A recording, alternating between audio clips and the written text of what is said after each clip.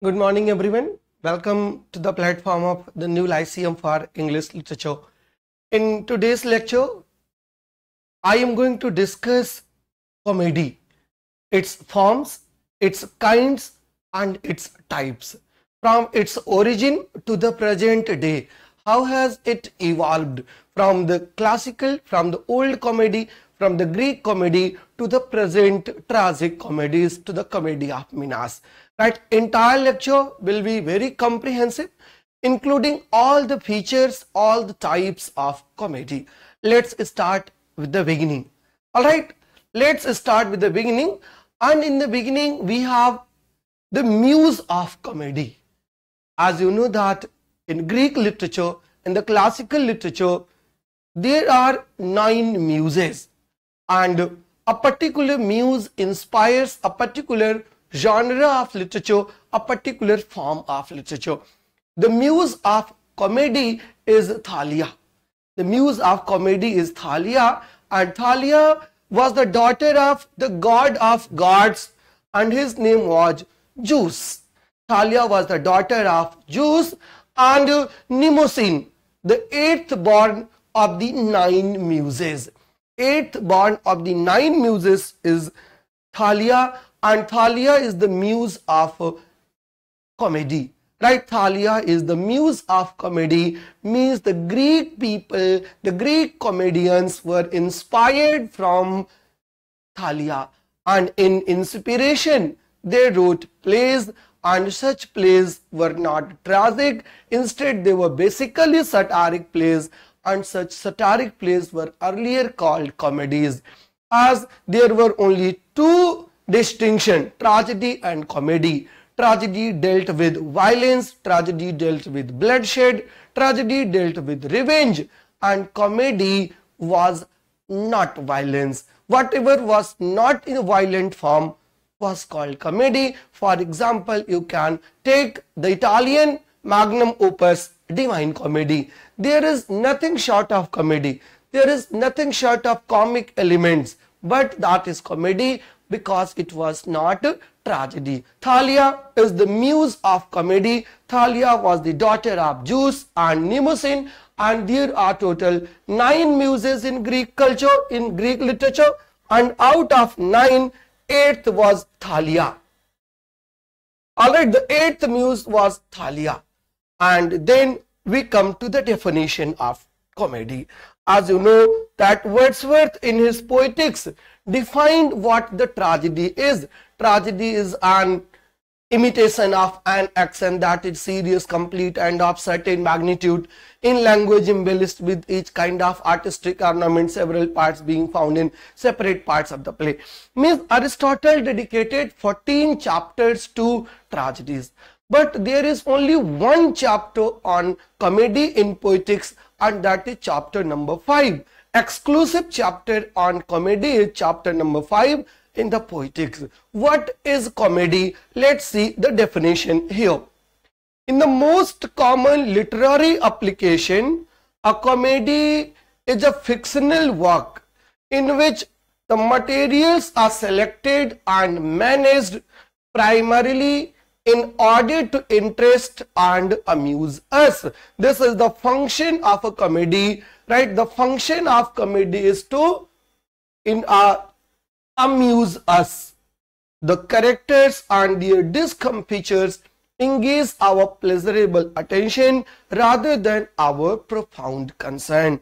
When you watch a play, you are not supposed to be serious. How do you enjoy? You enjoy a piece of play, right? कैसे enjoy करते हैं? Discomfiture. Discomfiture of the characters, right? Discomfitures engage our pleasurable attention rather than our profound concern. We are made to feel confident that no great disaster is going to occur while we are watching a comedy. And usually the action turns out happily for the chief characters. Action turns out happily for the chief characters, and especially the romantic comedies end with marriage, right? Chief characters is marriage. That is the happy ending of comedy. the term comedy is customarily applied only to plays for the stage or to motion pictures. It should be noted, however, that the comic form so defined also occurs in prose fiction as well as narrative poetry. As you know that Henry Fielding described his own novels comic epic in prose. Comedy could be in the narrative form, comedy could be in the poetic form, comedy could be in the fictional form, but here in today's lecture we are just focusing on comedy as a dramatic form, right? Not as a narrative form, not as a comic form, a prose form, but just a dramatic form of comedy is to be discussed here in the class, right? Comedy is a form of entertainment. The basic purpose is to please us, to entertain us, to entertain, to amuse and to make us happy, right? How do we happy? हम happy होते कैसे हैं? Happy होते हैं by seeing the characters and their discomfitures, their way of wearing clothes, their way of speaking, their style, right? Their acting always amuse us. That is called comedy. And if you talk about the origin of comedy and tragedy both start in Greek. Tragedy as well as comedy both start in Greek and in honor of Dionysus. Dionysus was the god of fertility, was the god of wine, god of productivity, god of ecstasy, god of sex, and above all he was the god of theatre, right? And during the festival of Dionysus, tragedies were performed, and in honor of Dionysus, comedies were also started, right? There is a critic, Northrop Frye.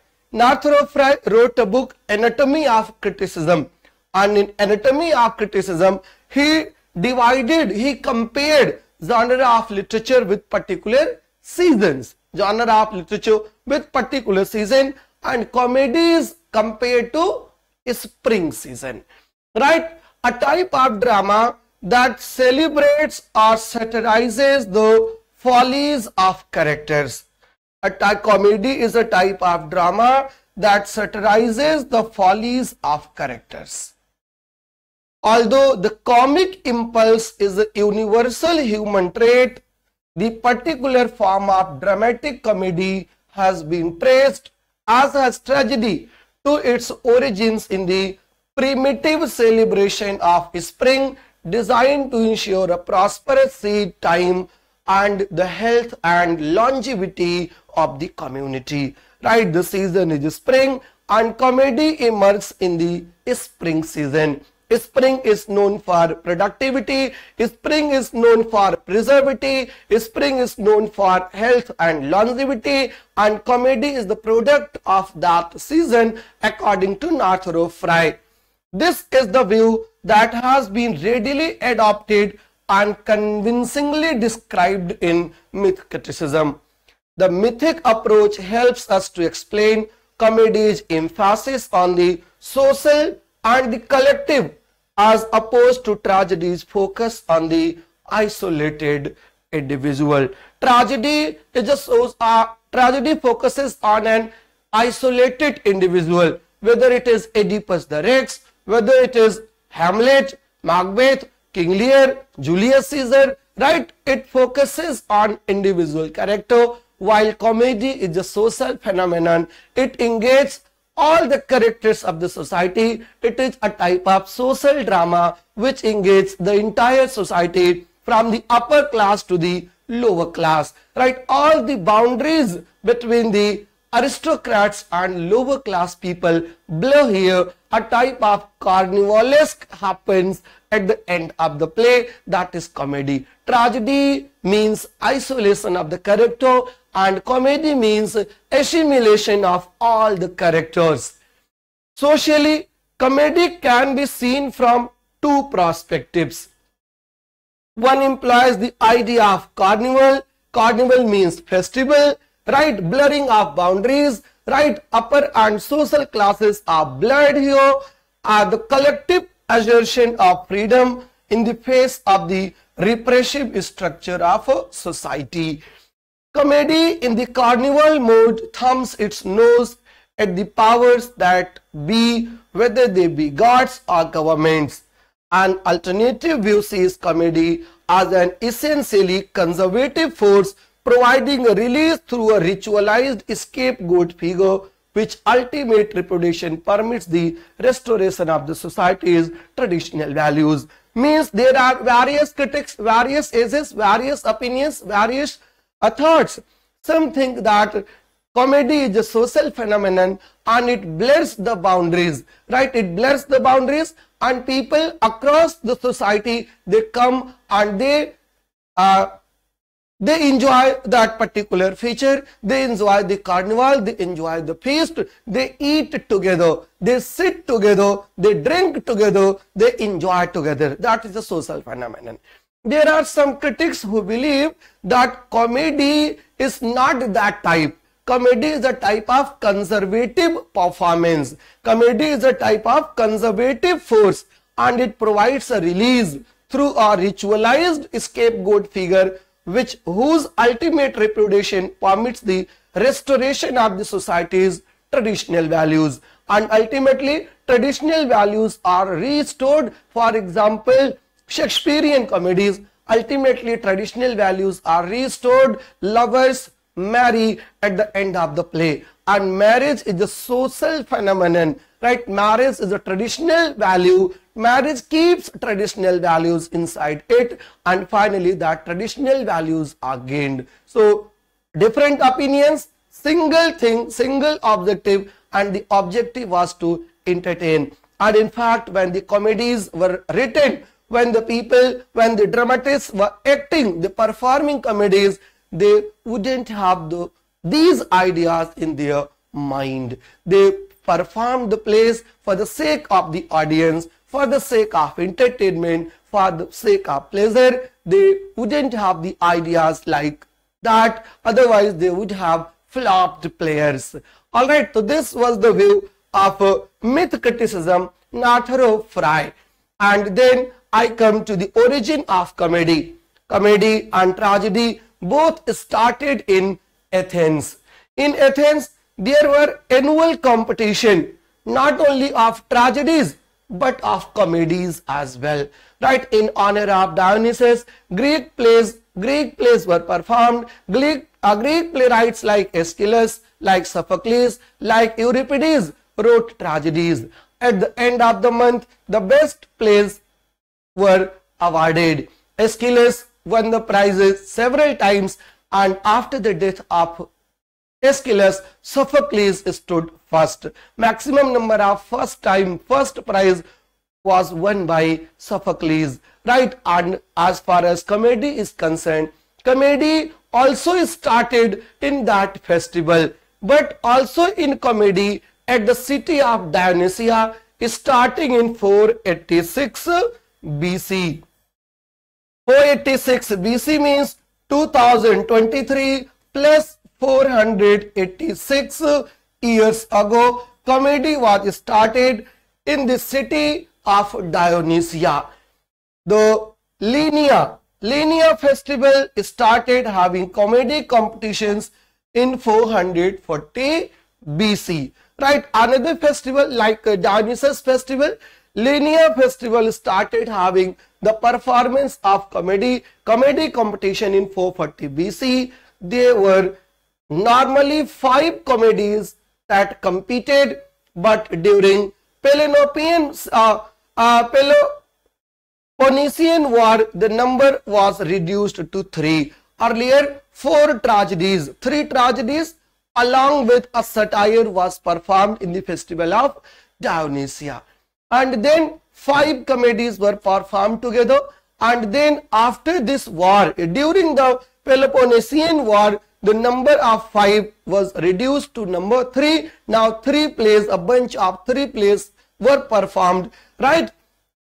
Unlike the writers of tragedy who put on a series of 4 plays, the writers of comedy produced one comedy apiece, and from 3 it came to 1. Right, a tragedian was supposed to perform 4 plays, 3 tragedies and satire, and a comedian was supposed to perform a single piece. Right, the writers of comedy produced one comedy apiece. Right, one comedy apiece का competition होता है in the city Linia festival. And then who is he? Whose picture are you seeing here? This is the god Dionysus, god of fertility, god of wine, god of ecstasy, god of sex, god of productivity, right, god of theater.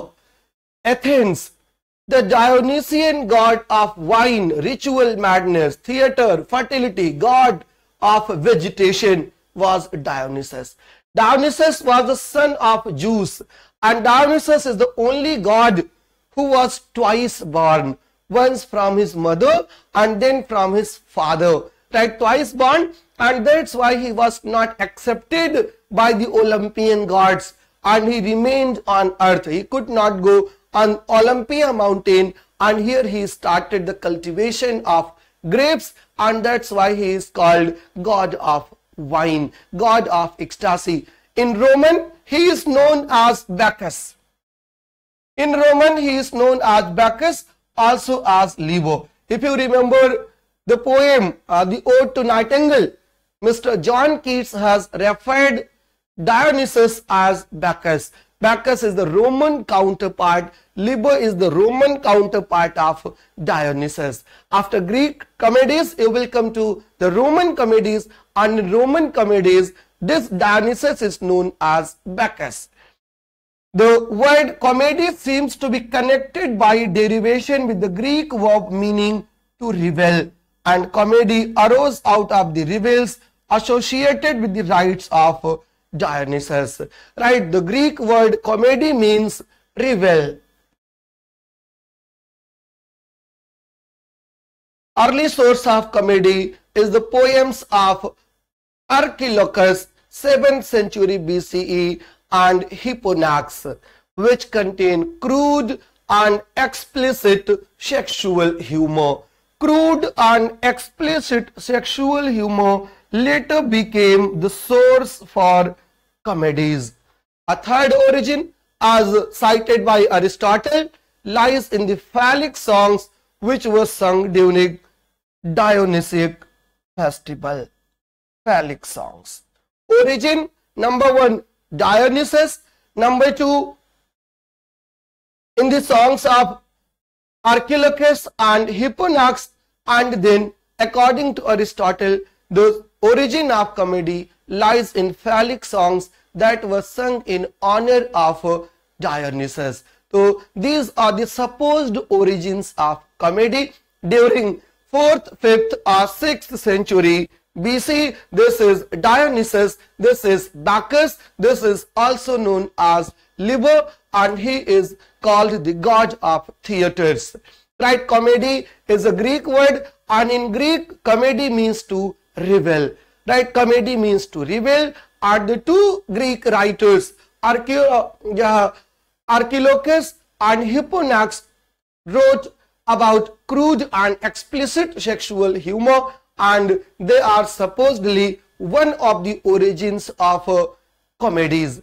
And phallic songs sung in honor of Dionysus could also be said one of the sources or one of the origins of comedy. Alright, and after the origin of comedy, the third origin, one more guess, is satire plays. After the performance of 3 tragedies, one satire play was also performed. A combination of 4 plays means a tetralogy was performed in honor of Dionysus as far as tragedy is concerned. 3 plays were tragedies and 1 was a satire play, and that satire is also the origin of comedy.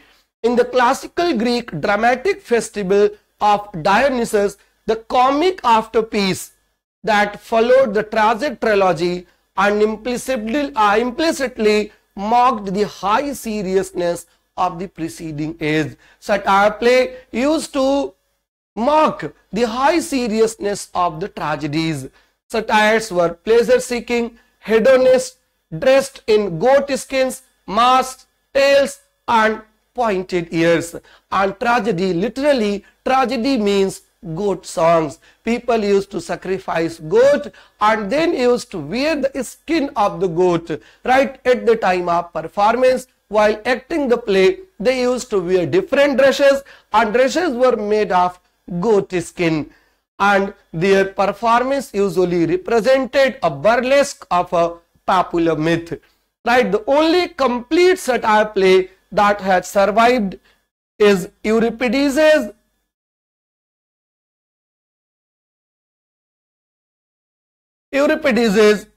Cyclopus, performed in 438 BC. Who is Euripides? Euripides is one of the three pillars of Greek tragedy. After Aeschylus, Sophocles, Euripides comes, and Euripides was the one who introduced Deus Ex Machina in his plays, divine appearance through machine to solve the problem, right? And Euripides also introduced fictional plots in tragedies, and Euripides is known for his play Medea, and only satire play that has survived, right? 3+1 after the trilogy. A fourth play was performed that was called satire, and the only survived play is Cyclops by Mr.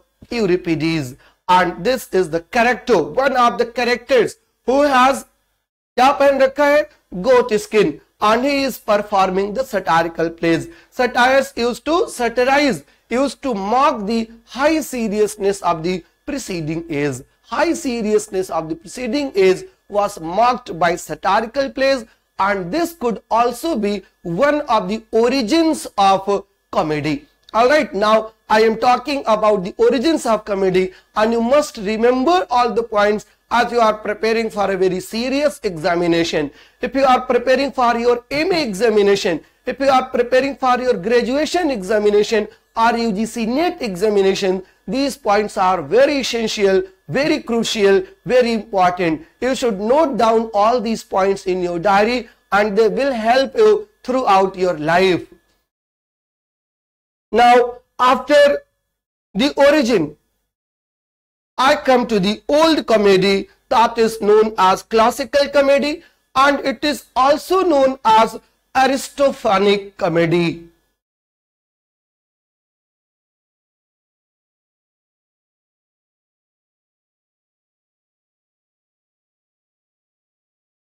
As Aristophanes was the best practitioner. Aristophanes is called the father of old comedy. Father of old comedy, father of classical comedy is Aristophanes. Aristophanes was a comedian, and his main objective was to satirize the popular philosophers, the popular demagogues, the popular thinkers, and the popular aristocrats. The origin of comedy lies in satire. The origin of comedy lies in satire, and Aristophanes satirized the popular philosophers, especially Socrates. And Plato said that it was Aristophanes' satire because of which Socrates was given the bowl of poison. Right? Socrates का disciple था Plato. Plato's disciple was Aristotle, and Aristotle's disciple was Alexander the Great. Plato wrote several books, and in almost all his books, Socrates appears as an interlocutor.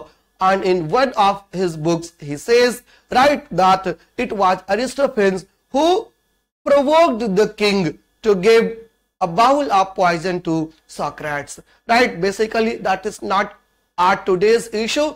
Aristophanes wrote satiric plays. Right? He used to satire, he used to caricature the popular characters of the society, popular characters of philosophy, popular characters of politics. The plays consisting of loosely related episodes. loosely related episodes were first performed in Athens for the religious festival of Dionysus. And you know that entire literature originates from religion. Entire literature originates from literature, whether it was Indian literature, whether it was Christian literature, or Greek or Latin literature. In honor of Dionysus, religious festival of Dionysus. Classical comedy dates to the 5th century, means around 2500 years ago. The sole extant example of this old comedy are 11 plays of Aristophanes. 11 plays of Aristophanes, all of them characterized by extravagant plots and biting satires of individuals and institutions. These plays consist of debate between two characters and address to the audience by the chorus, representing the author's point of view on topical issues. Chorus was the mouthpiece of the dramatist, mouthpiece of the playwright, and they used to represent author's point of view on topical issues, and a series of broad comic scenes followed by a wedding or a feast to conclude the action. Right? Broad comic feast, right? Broad comic feast, wedding, satire, right? Extravagant plots and satires on individual, satires on institution. These were the primary essential parts of old comedies started by Aristophanes, known as classical comedies or old comedies or Aristophanic comedies. Alright, and this is a type of character. People used to wear such masks to perform the plays.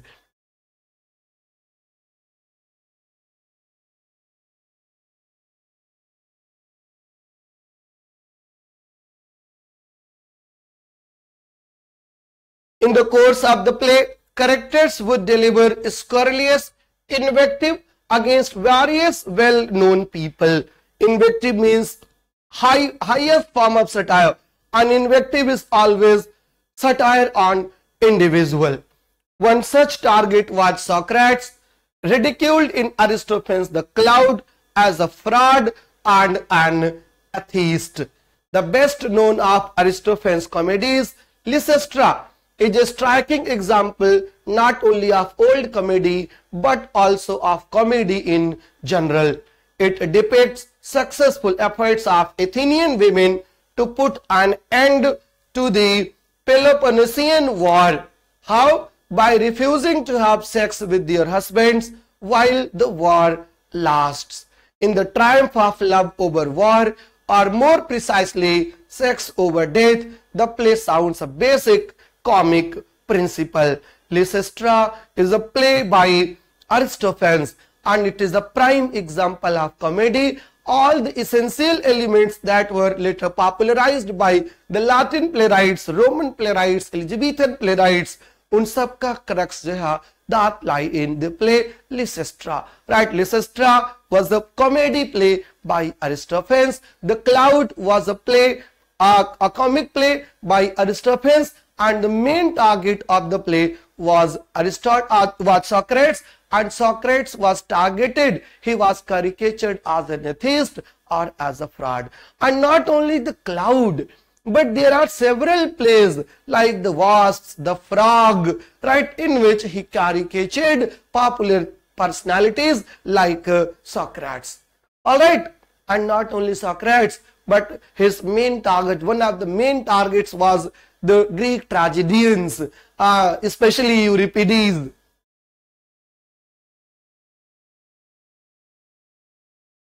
And this was the basic structure of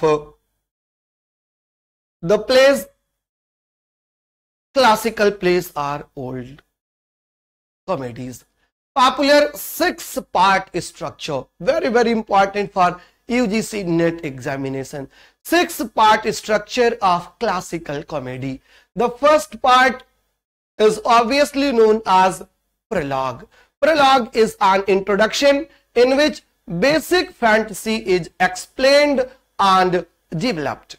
Basic fantasy is explained and developed. That is the first part. First part is known as prologue.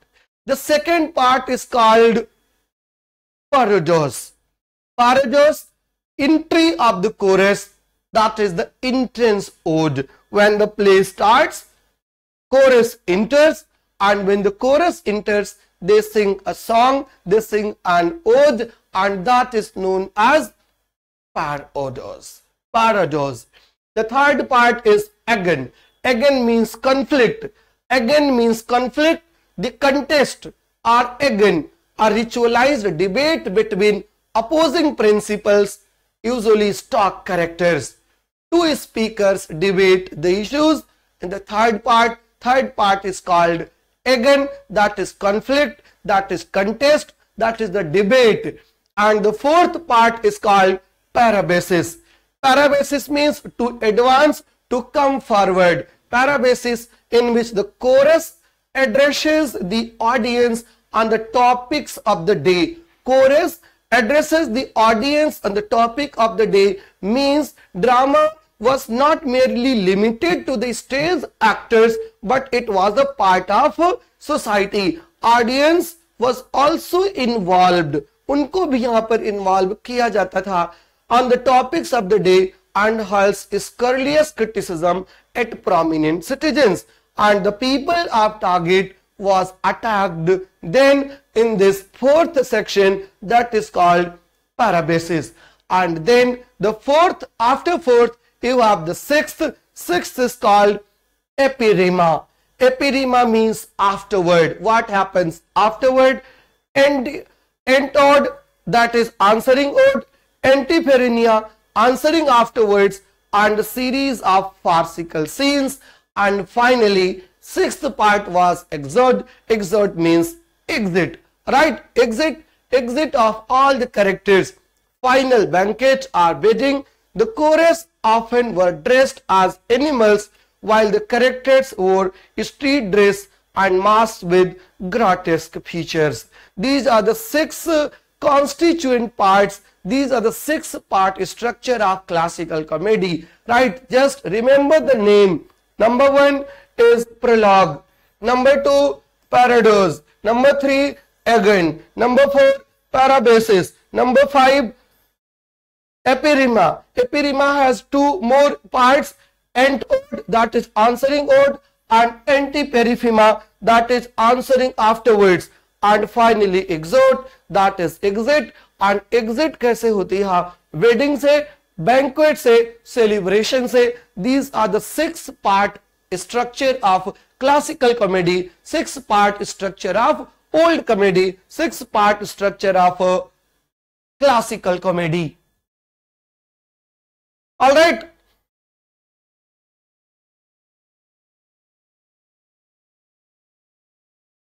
And old comedy and stock characters. Who are called stock characters? Stock characters are known as type characters.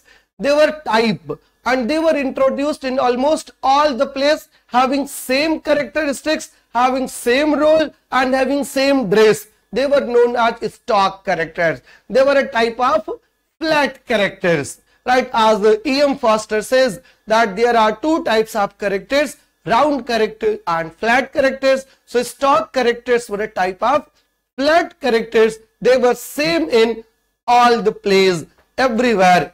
The old comedy of the Greeks had three stock characters. They had three stock characters. Number one, whose interactions constituted the standard plot. Number one, allusion. Allusion means impostor and self-deceiving braggart. Second one is iron, and from this word, this character iron, you have the phrase, you have the word irony, or self-derogatory and understanding character, whose contest with allusion is central to the comic plot. Iron and allusion, they were involved in conflict. They were involved in agon, and this was the central part of comedy. And the third one is Bomulocus, that was a buffoon, that is a fool whose antics add an extra comic element. So these three were the stock characters in the classical comedy: Alazan, Iron and Bomulocus. And Bomulocus and Nathro Fry added another character to this category. Fourth one is Egroikos, the rustic or easily deceived character, and identified the persistence of these types, very broadly defined in comic plots up to our own time. So now you understand what the stock characters mean. The stock characters mean they were the characters that appear in all the plays, having same characteristics, having same traits, having same roles. Number one is Alazan. Alazan was an impostor, a thug, self-deceiving braggart. Second one is Irons. Iron means a self-derogatory and understanding character. And the third one is Bomulocus, that was a buffoon. And the fourth one was introduced by Nathro Fry as the Egroikos. Right, so these were the four stock characters in the old comedy, in the classical comedy. And then there was another character, Miles Gloriosus. Miles Gloriosus means braggart warrior. Braggart warrior, a person who looks like a warrior, but he doesn't have the courage to fight. He doesn't have the courage to speak boldly. He wears all the clothes, all the wearings that a hero should wear, but he lacks courage. He is diffident, and Shakespeare's Falstaff, the best example of this type, Miles Gloriosus or braggart warrior. Right, in classical comedy, a stock character who boasts of his military valor but is usually shown to be a coward. Shakespeare's Falstaff is a type of braggart warrior, as is Captain Boyle in C. Cassie's play Juno and the Peacock. These are the characters. Miles Gloriosus. Miles Gloriosus, in English it means braggart warrior. Right? He looks like a warrior, but he doesn't act like a warrior. Right? जो दिखाते बहुत हैं, होते कुछ नहीं, उनको बोला जाता है Miles Gloriosus. Right? Miles Gloriosus, braggart warrior, and you can find glorious, a Miles Glorious, in your neighbor as well, in your class as well. Everywhere you can meet such persons. They are like the heroes of our film industry. Right? They show courage, but in fact, they don't have such courage. Alright, now come to the next point. From the old comedy, now we come to the middle comedy. In middle comedy, we have only one example. Only one play have middle comedy में, and that middle comedy, a play, survived play, is by Aristophanes, and the name of the play is Prose. The name of the play is Prose, written around 338 BC, is the sole surviving example of the middle comedy, a form that implied parody and satire of classical myths. This is the feature. Parody and satire of the classical myths is the main topic, is the main essence of middle comedy, and we have only one surviving example, a play that was written by Aristophanes under the title Prose. Right, that is old comedy. Sorry, that is middle comedy. And from middle comedy, we come to the new comedy. New comedy, father of new comedy is known as Menander. Father of new comedy is Menander. He was also Greek, and he had developed from the old comedy, from the classical comedy. And what did he do? किया क्या था उसने? He introduced fictitious plots in comedies. He introduced fictitious plot in his comedies, and his comedies are not personal satires, as much as Aristophanes' comedies were. By the end of the 4th century BC, middle comedy had given way to new comedy, a form employing stock characters. A form employing stock characters such as Iron and Alazon, and plots focusing on domestic issues involving younger lovers, clever servants, and greedy old man.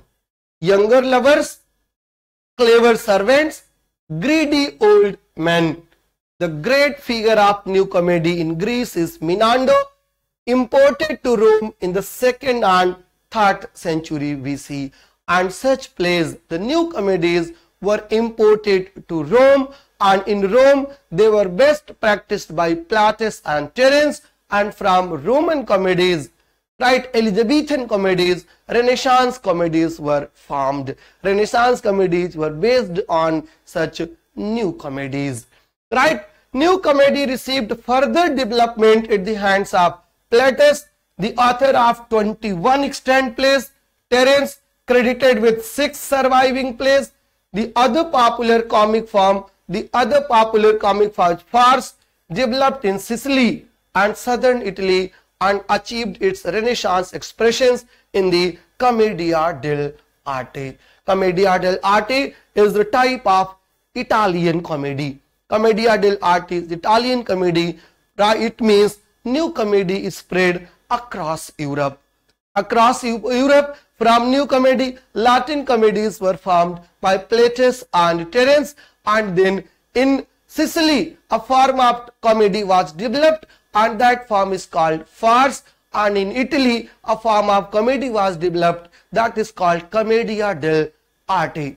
New comedy employed stock characters. Stock characters, I hope you know now, and plots drawn from contemporary bourgeois life. Contemporary plot means fictitious plot.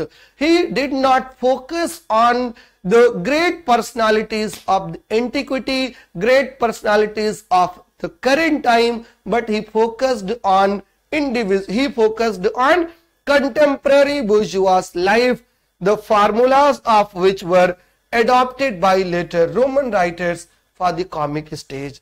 It offers mildly satiric view of contemporary Athenian society. Mildly satiric view of contemporary Athenian society rather than harsh satire on Socrates, harsh satire on any demagogue. It was a bit mild, right? In comparison to classical comedy, new comedy was less satiric. All right.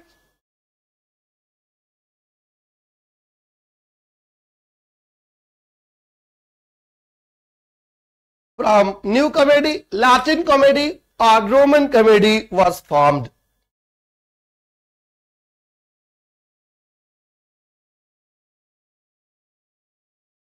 The Romans, how did Romans perform plays?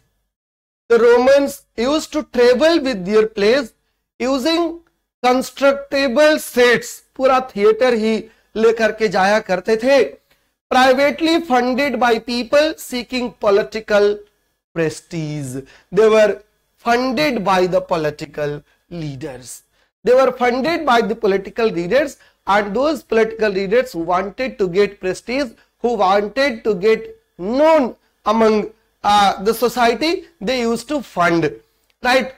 They wore simple costumes, masks, sometimes hats, to show that the character has returned from a tour. They used to wear hats so that you could know that he is coming from an odyssey, he is returning from a long journey. And then not a competition but audience satisfaction was key. During the Greek comedies, there was a competition to win the first prize, but here reader response theory works.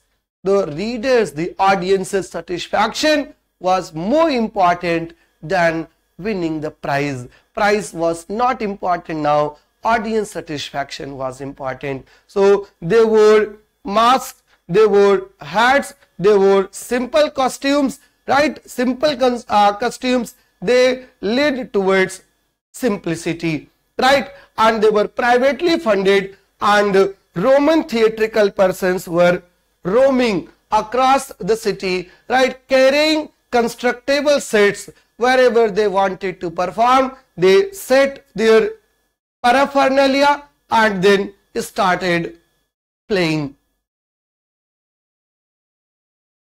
Greek theatre intended to celebrate a religious festival, Dionysia. For the Romans, the first theatre was built next to a temple, which seemed to justify it, right? This was the imitation. Roman tragedies, classical comedies were performed during the festival of Dionysus, right, near the temple of Dionysus, and Roman comedies were also performed around the temple. A theatre, the first theatre was built next to a temple, right? This was parallelism. And second, Roman theatre was independent from religion, and old comedies, Greek theatres, were not independent. Greek theatres were totally dependent on religion, religious themes. Greek theatre used the concept of deus ex machina, sudden arrival of God from a machine, where a God was put in place to resolve the antagonist plot. But Roman comedies did not use this type of sudden arrival. Greek comedy dealt with explicitly theological issues such as new religion versus customary worship. But in Roman plays, there was nothing like that. These plays were not related to religion at all, and once they were not related to religion at all, then they were independent. They were independent, and they were basically politically funded. So their task was not to eulogize God or goddesses, but their task was to eulogize that particular person who was funding. And you know, fund is more important than anything else. All right. In the turning point in Roman drama, most important question. The turning point in Roman drama came in 240 BCE. 240 BCE, when a slave named Livius Andronicus translated Homer's Odyssey into Latin. Who translated Homer's Odyssey into Latin? Livius Andronicus translated Homer's Odyssey into Latin. Homer's Odyssey was translated into Latin by Livius Andronicus, and in around 240 BCE, and he became one of the sources, one of the propagators of Roman comedies. Among the first and most successful of those early Latin dramatists was Gnaeus Navius. Gnaeus Navius, whose career spanned several decades. He adopted Greek tragedies, mostly Euripides' plays like Hector, Iphigenia, the Trojan Horse, and also comedies, especially Menander's Colax, blending with great skill Hellenic and native Italian elements to suit his audience's taste. If not the originator of Roman drama, he was without doubt is the first major star. He is the first major star of the Roman drama. You can write down his name in your notes.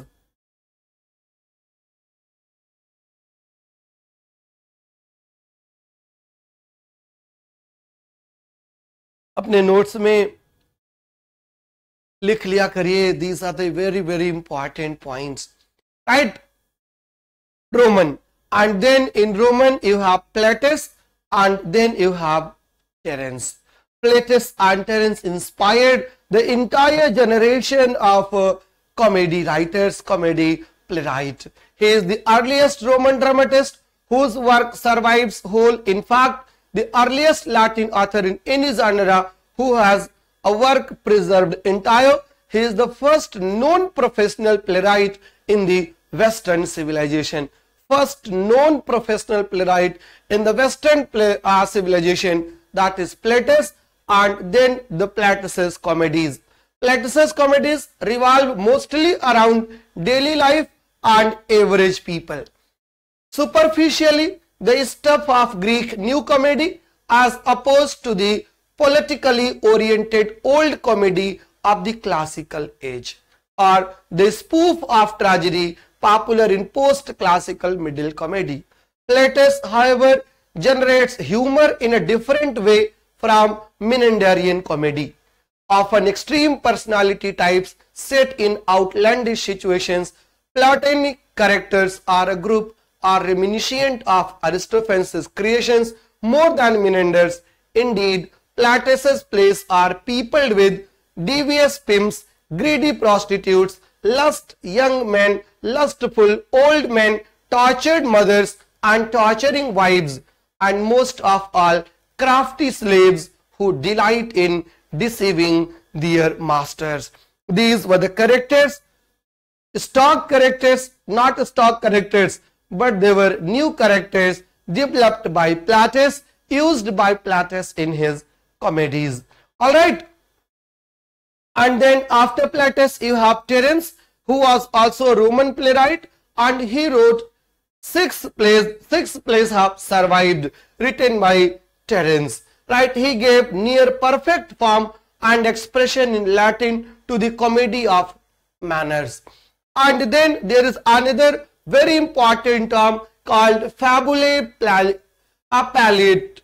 Fabulae palliate. Fabulae palliate means the imitation of the Greek plot by the Latin writers. These were Roman plays in the Greek style. Pallia means clock in Greek. Clock means cloth, kapde. Right? Greek model जो plays थे, they are called fabulae palliate. Fabulae palliate are usually set in Greece. Greece में setting features mostly Greek characters, and as far as we can tell, base their plots on Greek originals. They imitated not only the plots, they imitated the characters, they imitated the setting, they imitated the dialogues, they imitated everything from Greece, and they were written in Latin, and they were called fabulae palliate. Right? Fabulae palliate. The only complete extant fabulae palliate are the comedies of Terence and Plautus. They started their career in imitation of the Greek comedians, in imitation of Aristophanes and Menander. Plautus introduced Roman manners and customs to the plays and filled the plays with boisterous humor and musical performances. While what was the contribution of Terence? Terence kept his plays close to their Greek originals and sometimes combined 2 plays into one. Consequently, a common misconception is that the genre is inherently comedic. In fact, any Roman play that is based on Greek drama qualifies as fabulae palliata. Fabulae palliata is any play that is modeled on Greek classical style, Greek classical plays. Alright. Old comedy, New comedy, Latin comedy, Roman comedy, fabulae palliate. Right. In today's class, I wind up here. This is the first lecture on comedy, and you will get a long, lengthy video on comedy once again, because things that are left. Commedia dell'arte, that is an Italian comedy, from stock characters in Italian comedy, then Renaissance comedy, then examples of Renaissance comedy, romantic comedy or Elizabethan comedy, Northrop Frye's views on Elizabethan comedy, then comic women, tragic men, satiric comedy. After satiric you have comedy of manners or artificial comedy, and anti-sentimental comedy, then sentimental comedy, and then you have drama of sensibility, and after the drama of sensibility you have farce, and then you have after farce high comedy and low comedy, and then comedy of humors, then comedy of manners, commedia dell'arte, and then city comedy and comedy of menace and modern comedy, right? Anti-romantic comedy, and then modern tragic comedy, and finally Samuel Beckett's absurdist comedy, right? So these are finally the sitcom that is known as situation comedy, the play that you watch on your TV serialized form. So these are the points that are still left, and I will complete these points in my next video. I hope कि आपको पसंद जरूर आगा, and please wait for the second video on comedy and you will get that very soon. Thank you so much for being with me. Thank you so much for watching the video so attentively. All the best. Good luck.